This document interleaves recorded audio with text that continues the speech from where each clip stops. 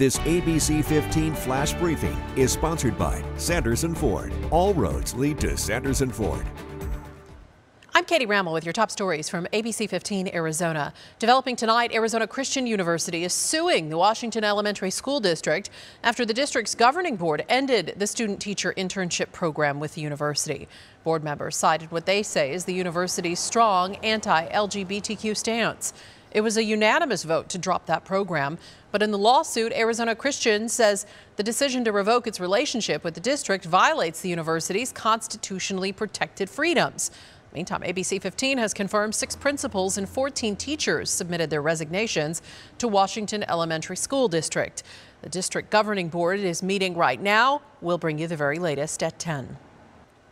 Governor Katie Hobbs vetoed a bill that would ban critical race theory in Arizona's classrooms. Critical race theory looks at how race and racism shaped American law and society. But Arizona public schools say they don't teach CRT at all.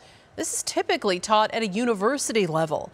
In her veto, the governor said it's time to stop utilizing students and teachers in their culture wars, a point she drove home during a late afternoon news conference today. This is an attempt to fearmonger. The bill sponsor himself couldn't point to any instances of this happening. And when I'm talking to folks about what we need to do in education, we need to fund classrooms, we need to keep teachers, we need to fix buildings. The bill's sponsor, Senator J.D. Mesnard of Chandler, called the veto a slap in the face to parents. A woman in the hospital but is in stable condition after being hit by a car. Police say the driver took off. This happened overnight near 43rd Avenue and Indian School. Officers say the woman was not in the crosswalk at the time.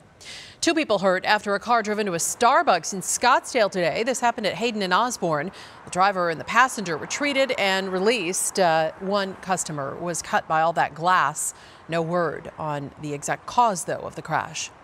A 15-year-old arrested after police say a student brought a firearm to school. This happened yesterday afternoon at Legacy Traditional School, North Chandler.